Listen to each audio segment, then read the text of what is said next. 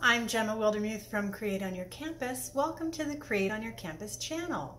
Today we've got a really fun project using ribbon or pieces of ribbon to make a ribbon garland.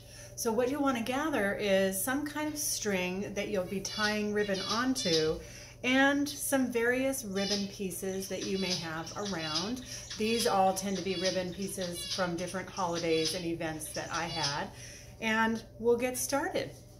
What we want to do is get our ribbon collection. They can be all the same kind of ribbon or lots of different kinds of ribbons, different sizes of ribbons, and you want to pick a length that works for you. Mine are roughly about 8 to 10 inches long, some a little longer, some a little shorter. And then we're just going to take our ribbon and really quickly, well, it's such an easy process. We're going to pick an end of our string and you can use a piece of yarn for that. And then we're just tying it around our ribbon. Tying it around our string. You can tie it just one time.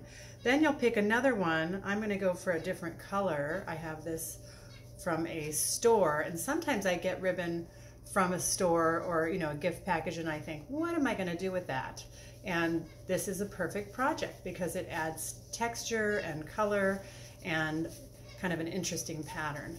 And then you can decide how close you're going to put all your ribbons. So I even have a piece of a handle from a bag that got into the mix that works perfect. Those are another great thing that you can add to your ribbon garland.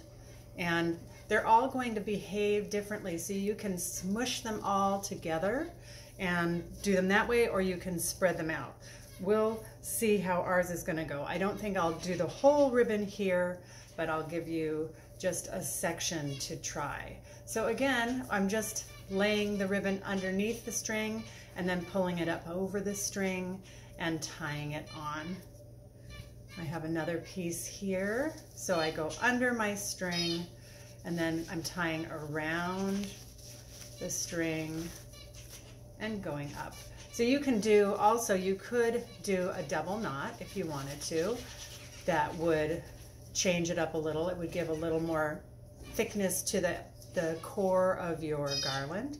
So I'll leave that one there. I have some curly holiday ribbon. You could do a color theme. You could do a mix-up theme and just do all kinds of different ribbons that you have. And this would be great in a classroom strewn along a chalkboard or dry erase board more commonly these days, or over in a section of wall where you're featuring student work that's kind of fun and playful and just adds a layer of kind of, I think, decorative warmth to a space. This also could be fun over a mantle at home or around a frame that you have, or over a frame or under a frame. So you can pick places, I'm looking for the end, and you're just tying them all along. So I could go on and on and on with this, but we'll leave it here as your idea for making a ribbon garland. You can also, once they're all on, you could trim them all to be the same length if you want to. You can make it a really long garland, and as I mentioned, you can stretch your pieces out so that they go further. So it's kind of a rag roll effect. I hope you like this project idea and have lots of fun making your own ribbon garland. And we'll see you next time for another fun project using materials in the fabric genre. So ribbon is part of that genre, and we're excited about it. Enjoy, and we'll see you next time. Have a great day. Bye-bye.